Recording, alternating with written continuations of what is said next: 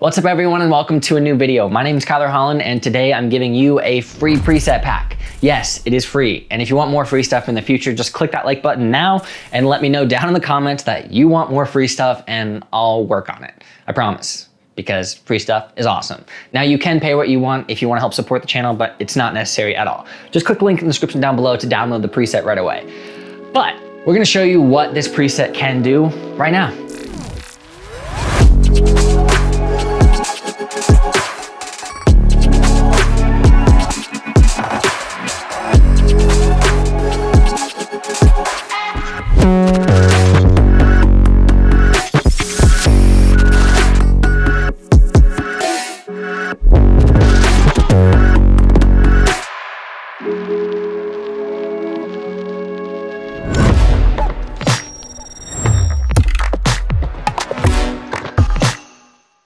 I mean, that was pretty cool. If it wasn't, then I didn't make it. But we're gonna learn that today, and I'm gonna start by showing you how to actually import the preset and how to use the preset pack. Then later on in the video, or you can use the timestamp somewhere around here to show you how to create this effect for yourself. So if you wanna create your own presets, or if you wanna add on to my presets, go for it. Also, if you want to create presets in the future and sell them online in an online store, you can use the link in my description to get 20% off Selfie. So do that or don't do it. I'm still gonna do me. Damn it, that was bad. So yeah, click the link in the description down below and this will bring you to my page where you can read all about the effect and simply click add to cart. Now, if you wanna help support the channel, you can enter your price and click add to cart. I'll also be running a little sale if you want to pick the Ultimate Effects pack up. Once you download your preset pack, all you have to do is navigate to Premiere and right-click on Presets and select Import Presets. And then once you do that, head to wherever you downloaded your preset. You may have to extract it because it's a compressed zip file, and then just click open. As soon as you click open, click the down arrow on presets, go to Holland presets, go to transitions, and then go down to stutter glitch. Now there's going to be 10 here because the one we make at the end of this video is going to be this effect. But let me show you how easy this is. So I'm just going to delete everything I made on that intro sequence and mute this audio. So I created these effects on an adjustment layer that is 20 seconds long, but all of these effects will scale. So all you have to do is create a new adjustment layer by selecting the new item button, head down to adjustment layer, make sure it's your composition size, and drag that into your timeline. Since these are scaling effects, if I drag any of these stutter effects, you'll see that it spans the entire length, as well as if I decrease the length of my adjustment layer, I can simply drag on that same thing and it will span the entire length of the effect. So how do you use it? Well, all you have to do is drag an adjustment layer on like a transition point or somewhere where you want this effect to happen and simply go through here and drag on a stutter glitch effect. And then as soon as you do that, it will already apply the effect. Now here's the fun thing. You can actually click on your adjustment layer and modify any of the properties within here because you can add noise if you want. For example, that will add some noise to your effect, which is kind of cool, but play around with it because you never know what you're gonna get. And you can also stack effects. So if you wanna drag a couple of these stutter glitch effects on top of each other, you're going to definitely get an interesting look. Now, with that said, you can just go through your entire project and drag on different stutter glitch effects to really get a unique look. If you want to click on your adjustment layer and create a mask, let's say a square mask that just runs horizontal across the entire image, you can do that by creating a mask under opacity. And then when you play it back, it's only going to affect that portion of the image. So for example, I could technically have this mask on my girlfriend's eye. So that's pretty much it. Remember, these things can stack. So you can add as many as you want on here. Now, sometimes you may run into a need GPU acceleration stuff, but typically these should be fine. If you do, just hit me up on Instagram at Holland and I'll be able to help you out. Now that we got how to use the effect out of the way, let's actually show you how to make this effect. So I'm going to use this right here and just create a new adjustment layer and span it however long I want. And then all you have to do is actually head to the effects tab and type on VR digital glitch. drag that onto your adjustment layer, and you're immediately going to be greeted with a ton of stuff. So click the down arrow on distortion and click the down arrow on noise, as well as transform and subsettings, because you never know what you're going to want to use.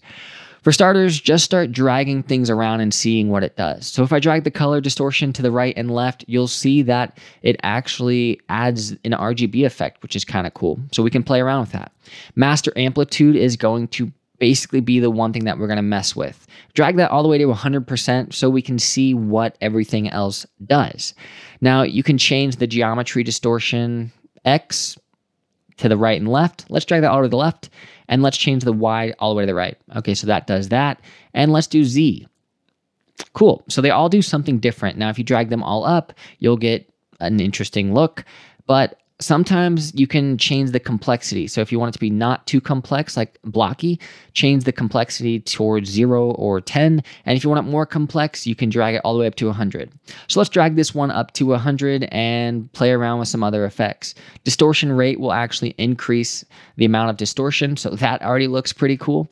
But let's mess around with this scale under transform. If I drag the X scale all the way to 100%, and my Y scale to 0%, that's going to scrunch this down. And let's play with this Z scale by dragging it all the way to the right. Now that's getting us this really trippy, almost horizontal lines. You can play around with your translates and your sub influence. Sub influence is kind of cool because it creates this effect right here.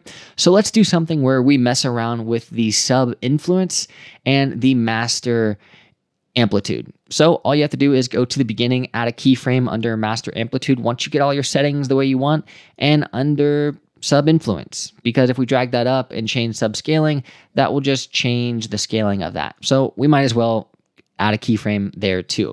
So typically what I'll do is I'll use the right arrow key at this point, go a couple frames, and I kid you not, I will literally just drag these things around randomly until I get something that looks cool, because it's really no rhyme or reason, because we're going to come back in here later and adjust things. Keep in mind, master amplitude will actually add or take away your effect. So play around with those settings. And if you want to get a finite adjustment, you can hold shift and that'll jump by 10 every time. And you can hold control and that will go a little bit slower. Nice. So yeah, I'm just gonna go through here and then right away, let's just play this back. So that's already something really trippy. Now you can actually get different effects if you highlight all your keyframes and type or click hold and do that on all of yours. That will become a little bit more snappy instead of a smooth transition. So yeah, that's already getting some really cool glitch effects. And now here's the fun part. You can actually just copy all your effects that you've created and then adjust your amplitude around the place and copy a bunch of more keyframes until you get that to fill out the entire area. And then we can repeat the process down here. Or you can hold Alt on a PC or Option on a Mac to just kind of copy these all over the place. Now there is no rhyme or reason to this. And now we have this. I mean, it looks awesome. It's pretty cool. We made that in about a minute. So play around because you never know what you'll be able to make. And finally, since this is going to be an offset version, type in the effect offset and drag on the offset effect here. Now we're going to go down here where we see offset and click that down arrow. Click the toggle animation button next to shift center and go a couple frames and just move this around all over the place, however you want. You really don't need to adjust it that much, but you can move it all over. I'm just hitting the right arrow key and then moving this around till I feel happy. Sometimes you reset it. But don't stray too far from the center because if you do, then it's going to be all over the place, but you can. So let's see what that looks like if I stray too far. Yeah, I mean, it looks kind of cool. So just have fun with it. Like that's ultimately how I create effects. I just move keyframes around until I get something that I like, and then I'm, boom, done. And then I'm just going to copy all of these keyframes and then just keep copying them until I fill out that entire adjustment layer. So now we have this. Look at that offset. It's pulling the image around and it's just glitching all over the place. And it looks really, really cool. So now in order to save this as a preset, now click both of your effects while holding control because that will highlight both of them. Right click, save preset, and name this whatever you want. I'm going to name it 10 stutter glitch offset. And I'm going to click OK. And I'm going to add this to my stutter glitch folder right here. So I just have to click and drag that down. And as you see, you have the 10 stutter glitch offset. So when you download the preset, you'll actually get all of these. And remember to play around and stack them, because when you drag that new one on to that layer, we'll get that crazy effect going on right there. Well, that's all I have time for today. But before you go, please click that like button, as it seriously helps out the channel if you haven't already. And then type free in the comment, more free stuff in the comments, because YouTube's algorithm would hopefully recommend my stuff, because I'm almost at 225,000 subscribers, and that's mind-blowing. I feel like I gotta do something for 250,000, but we'll see. That's it. I'm done. I'll see you guys next time. Peace.